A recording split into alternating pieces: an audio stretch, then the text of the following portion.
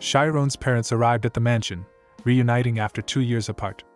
Chiron shared the details of his experiences, and Vincent became emotional, realizing that his son wasn't just imagining things. Suddenly, Bishop appeared, accompanied by Rian and Reina. The astonished couple warmly greeted them, struggling to accept that Chiron's account was indeed true.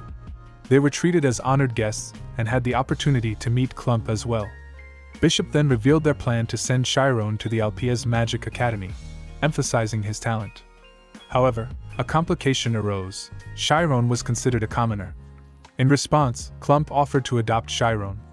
Vincent was taken aback by the idea that Chiron would become a noble, but he also recognized that his son would be taken away from him.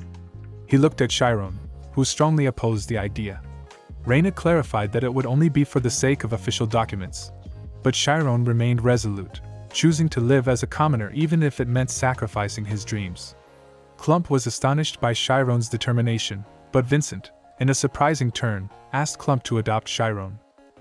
Vincent admitted that Chiron was not their real son, explaining that they had found him and were convinced that he belonged to a noble family.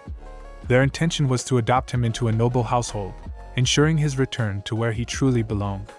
Bishop, noticing the difference in appearance between Chiron and his supposed parents, confronted Vincent about it.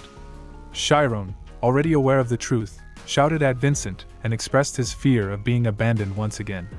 Overwhelmed with emotion, Vincent embraced Chiron and offered a sincere apology. Witnessing his son Rian in tears, Bishop asked his father to inquire about Chiron's admission to Alphea's academy, which had a special enrollment process. Although Clump expressed concerns about approaching Alphea's, Bishop reminded him of a debt they owed, prompting Clump to decide on a reckless course of action. 3 days later, Rian tearfully expressed his sorrow at parting ways with Chiron, urging him to become a mage while pledging to become the strongest knight to protect him. Reina intervened by punching Rian and insisting that he should graduate first. Reina assured Chiron that their grandfather would ensure his attendance at the Magic Academy, and regarded him as a caring and resilient younger brother. Finally, she wished him good luck.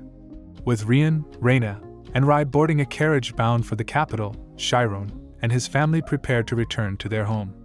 Rian shouted, encouraging Chiron to surpass everyone in the Magic Academy, to which Chiron responded with the same request.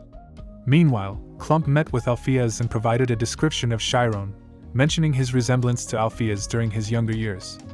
Alpheas expressed confidence in admitting Chiron, but Clump informed him that Chiron was not of noble lineage. Alpheas then inquired if they were referring to the child with blonde hair and blue eyes. Clump explained to Alpheas about their attempt to adopt Chiron in the past. Alpheas understood Chiron's way of thinking, which Clump believed was similar to Alpheas' own thinking. However, Alpheas expressed concern, stating that such thinking could be dangerous. Clump urged Alpheas to forgive himself for past events. Alpheas revealed that he had taken up teaching magic to children to prevent someone like himself from emerging. Clump informed him that fate had brought back the child he had once driven away, and Alpheas ultimately decided to accept Chiron. 3 months later, Chiron, now 17 years old, bid farewell to his loving parents. Temurin arrived to accompany Chiron to the academy. After hours of travel, they reached the academy, and Chiron expressed gratitude to Temurin for everything. Temurin cautioned him, saying that even a talented commoner would still be considered a commoner. However, Chiron was encouraged to persevere and make the most of the opportunity provided by the academy. They entered the academy building, and Temurin left Chiron's side. Soon after, Alpheas arrived, and they recognized each other. Alpheas instructed Chiron to prepare for an unexpected test, feeling regretful that he had not been able to teach Chiron earlier. Alpheas then showed Chiron around the academy. They visited the beginner class, where children were practicing various types of magic. They proceeded to the high-rank class, where teenagers engaged in discussions on complex subjects and performed more advanced magical experiments. Chiron felt like he had entered a completely different world. At that moment, they walked past a familiar red-haired girl, who caught their attention. Chiron stumbled upon a notice board that displayed the names of the top-performing students and their aspirations. Upon glancing at it, he felt a desire to challenge them. Suddenly, a voice called out the name of the highest-ranking student from the advanced class, Carmus Amy. Chiron turned his gaze in her direction and immediately recognized her from their past encounters. In return, Amy looked back at him, and Serial caught up to her. Chiron hoped fervently that he would go unnoticed. However, Amy's friend became infatuated with Chiron. Amy mentioned that he seemed familiar, leading Serial to assume that Amy was now interested in boys. Karmiss Amy was renowned for rejecting all suitors, and now, someone who knew her dark past was joining the academy. Alpheus and Chiron arrived at the testing center, where children underwent evaluations of their spirit zones. These assessments determined their class assignments based on their ability to manipulate the spirit zone. Alpheus advised Chiron to truthfully answer all the questions. When Chiron's turn arrived, he stepped into his spirit zone. The evaluators asked him to state the farthest number he could see, but Chiron chose to remain silent. Alpheus urged him to be honest, so he confessed that he could indeed perceive a number, but it was excessively long, making it unreadable. Furthermore, the number kept growing longer as time passed. Chiron examined the number in front of him and decided to truncate it to 3.14. However, the teachers insisted that they hadn't set that particular number. Chiron persisted in his claim, prompting one of the teachers to realize that he might have exceeded their preset limit of 30 meters. Moreover, Chiron stated that he could perceive the color blue, which was deemed impossible for someone with a large spirit zone. Alpheus finally understood why Clump had recommended Chiron. He realized that Chiron possessed an extraordinary and abnormal talent. To make matters more concerning, Chiron also claimed to sense and see 867 balls within his zone, leaving the teachers utterly astonished. Alpheus perceived this revelation as potentially dangerous. His overall assessment is written down, and he is asked to wait outside while they discuss what to do with Chiron. They have a debate about which class to assign him to because Chiron's assessment shows he has advanced skills but lacks the basics. Eventually, they decide to place him in Class 7. The classes are divided into different levels: basic classes for classes 10 to 8, advanced classes for classes 7 to 4, and graduating classes for classes 3 to 1. The following day, Chiron introduces himself to his new classmates in Class 7, and they become excited to have a new student. The lessons are challenging, but Chiron is determined to catch up somehow. The history books he read previously proved to be helpful in his studies. In the afternoon, the classes participate in combined training for the advanced level. On the training grounds, Amy remains as popular as ever, and Chiron tries his best to avoid her. Romiatella, an instructor specializing in the advanced spirit zone, takes charge of the class. She mentions that a new student will be joining them that day. Chiron introduces himself, and everyone enthusiastically greets him. Serial becomes particularly excited, while Amy has a moment of realization. She recalls her troubled past and cannot help but express her frustration and anger through a swear word. Her classmates overheard her and were taken aback by what they heard. Amy was unable to believe that she was going to meet him again. She felt ashamed and embarrassed about her past actions. She envisioned Chiron spreading the word about how Amy had commanded gangsters and even stripped him of his clothes. Amy knew she had to take action regarding Chiron, who was feeling uneasy about the situation. At that moment, Itella stood in the image zone and explained the practicality of the spirit zone in battles, along with its limitations. She also discussed the 4 different forms of the spirit zone: defense, attack, cross, and the detached form, which was the most challenging to maintain once it separated from the body. Suddenly, Itella asked Amy to demonstrate the cross form for combat. However, Amy was not keen on drawing any attention to herself at that particular moment. Amy executed the cross form with agility, swiftly demolishing the targets as she spun on her spot. Chiron, observing her performance, admired her graceful movements. Upon finishing, Amy glanced at Chiron, and to her embarrassment, she realized that everyone had witnessed her actions. Chiron trembled, and both individuals became certain that they recognized each other from the past. Amy devised a plan to silence Chiron about her previous experiences. Later, during the class, each student underwent individual training for the defensive form. Chiron pondered about the technique and successfully executed it. He approached Itella and requested the utilization of the image zone. The anticipation of witnessing Chiron's skills grew among the onlookers. He summoned his spirit zone, and its size surpassed the average limit. However, the expanded spirit zone ultimately collapsed due to its unfamiliar dimensions. Determined, Chiron resolved to stretch his spirit zone even further. To the astonishment of everyone, Chiron's spirit zone reached an impressive length of 41 meters. He skillfully controlled the zone, condensing it into a denser defensive form. Excitement filled the air, as both the instructor and the classmates anticipated his success, except for Amy. She believed that Chiron's progress would soon surpass her own, leading to her humiliation. She intended to take action regarding him. Itella praises Chiron's performance, and the other students congratulate him. He captures attention as a competitor, an object of admiration, a source of jealousy, and a menacing stare. The following day, Sienna Alifer elucidates that a magician transforms into a deity while inside their spirit zone. Through her explanations, Chiron comprehends why he is unable to utilize magic. He is attempting to possess unlimited power without acquiring all-encompassing knowledge. He realizes that he can become a magician. That afternoon, Chiron is forcefully taken to the nearby forest. Chiron becomes perplexed, and Amy threatens him that she intends to end his life. Amy became hesitant when she noticed Chiron's determined expression. He confirmed that he remembered her past. Amy clarified that there was a misunderstanding and she wasn't a promiscuous girl, which surprised Chiron. She further explained that it was the gangsters who wanted to humiliate him. Chiron now understood that Amy was worried about rumors spreading about her past.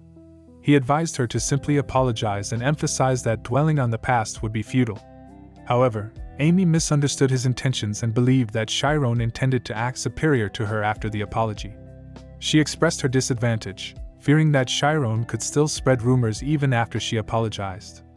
Amy then threatened him, implying the difficulties he would face in the academy. Chiron recognized this as her personality. Amy warned him that if he offended a senior, the other seniors and underclassmen in her class would turn against him, potentially leading to his expulsion. Chiron realized that Amy aimed to make him drop out to prevent rumors from spreading. Amy decided to test his trustworthiness and requested that Chiron bring her coffee every morning. With no other choice, Chiron agreed to be her messenger. Amy cautioned him not to report her to the teachers, threatening to harm him, and then left abruptly. The following morning, Chiron attracted attention as he delivered Amy's coffee. Amy smirked as she received the coffee and left Chiron embarrassed. She claimed that she was merely disciplining her junior, but deep down, she felt a sense of accomplishment. Chiron perceived this as bullying but remained steadfast and carried out his tasks. 10 days later, Chiron began to gather his own audience every morning and earned the nickname Academy's Romanticist. Rumors circulated that he had been confessing his feelings for 10 consecutive days. Amy encountered Chiron and noticed the growing crowd around him. She had believed that her bullying was effective, but Sariel asked Amy when she would accept Chiron. Sariel explained the current rumors, and Amy realized her mistake. While the audience cheered for Chiron, he delivered Amy's coffee. Chiron only wanted her to take it so he could go study, but Amy became flustered and blushed with confusion. The students cheered loudly when Chiron brought coffee to Amy. Amy, who realized what was happening, became angry and pushed the coffee away. She then acted like a girl who was being confessed to and completely rejected Chiron in front of everyone. Amy left, and Sariel asked her if she was worried about the rumors. The audience thought Chiron was heartbroken, but in reality, he was actually celebrating. That night, Amy felt depressed because she had started a rumor on her own. She had been saving all the pictures of Chiron delivering coffee using the Karmas family's red eye device. At first, it was amusing for her, but for 9 days, Chiron didn't show any reaction, and his eyes didn't even move. Amy wondered how Chiron could hide his true feelings. Chiron seemed like someone who could control his emotions like a machine or someone who was genuinely sincere. Amy tried to go to bed, and Sariel asked if she was feeling unwell because she hadn't received Chiron's coffee. Her plan had failed, so now she intended to rest. Just then, Jake Adrius confronted her. He claimed that he had heard about a poor kid who kept bothering her. Jake offered her a cup of high-quality coffee and said that he was also trying to court her. He stated that he was better than a poor kid like Chiron. Amy looked disgusted and told him to stop joking around. Amy knew that Jake's research group was trying to undermine her. Jake denied it and told her not to disrespect him because it was the same as disrespecting his family. Amy then called him pathetic. She further stated that their strange research group only bullied other children and had no honor whatsoever. Jake became offended and furious. He claimed that his family had enough power to eliminate a family like the Karmas. Amy laughed at Jake, realizing that he had cowardly eyes, unlike Chiron. This comparison angered Jake even more. He admitted that he had done things in the wrong order and should have dealt with Chiron first. Amy flinched and broke the cup of coffee. Jake became angry and found himself trapped in Amy's spirit zone. Amy ominously asked Jake what he was trying to achieve. Jake reminded Amy about the school policy, and Amy laughed, calling Jake a coward who relied on his family's influence. Jake realized he was in a difficult situation and had no choice but to flee. Amy couldn't believe she had gotten so worked up over Chiron being falsely accused. She just wanted to clear her head. Several days had passed since Chiron felt relieved that Amy's bullying had come to an end. However, his tranquility was interrupted when he noticed Sariel in a state of panic. Concerned, Chiron approached her, causing Sariel to become even more anxious. She questioned his presence and urgently asked about Amy. In a rush, she thrust a letter into Chiron's face, revealing that some students had apparently taken him captive. Just half an hour earlier, a male student had attempted to deliver a letter to Amy, only to be ignored. The student expressed concern for Chiron's safety. Amy snatched the letter from him and read its contents, declaring her indifference. Sariel grew worried and suggested informing a professor. However, Amy feared that the school authorities would thoroughly investigate the matter, potentially uncovering their relationship and Chiron's lower social status.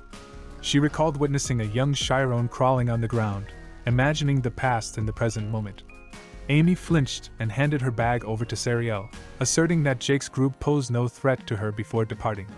Chiron found it hard to believe that someone as wicked as Amy would now be the one to save him. Overwhelmed by panic, Chiron contemplated his next move, but Sariel urged him to wait as instructed by Amy. Chiron understood the reason behind Amy's reluctance to involve the professors. He confided in Sariel, expressing his intention to follow her lead. Chiron devised a plan to escape, yet Sariel swiftly intervened, grasping hold of him. She informed him that they would utilize photonization, and suddenly they teleported to a secluded forest. Descending from their airborne position, they scoured the area but found no sign of anyone. Chiron speculated that Amy had been taken to an even more remote location. Realizing the urgency of the situation, Chiron instructed Sariel to inform the professors while admitting that he was the cause of this incident. Sariel became frantic and questioned whether the rumors about their secret relationship were true. Chiron urged her to leave immediately, letting out a sigh before expanding his spiritual senses. In doing so, he detected some traces and heard an explosion nearby. The explosion happened because a student threatened Amy. At that moment, more students arrived, and Jake appeared. Jake couldn't believe that Amy came to help Chiron. Amy asked where Chiron was, and everyone laughed and said that Chiron was probably in the library. They had called Amy out as a form of revenge. Amy was relieved that Chiron wasn't there. She smiled and confidently declared that she would take care of them. Jake suddenly felt afraid. Without warning, Amy launched an attack, causing flames to burn some of the students. Jake instructed them to scatter because the cross formation was weak in battle. Unfortunately, some of them were hit and fell down. Amy asked where they thought they were going, and she locked onto everyone, launching attacks in all directions. Amy was able to switch her tactics quickly. Jake couldn't believe what he was seeing. It was different from what he had witnessed in class. He positioned himself above Amy, knowing it was the blind spot of the cross formation. He cast a magic spell, but Amy effortlessly dodged it. Jake was shocked, and Amy laughed at him. She retaliated and shot Jake down.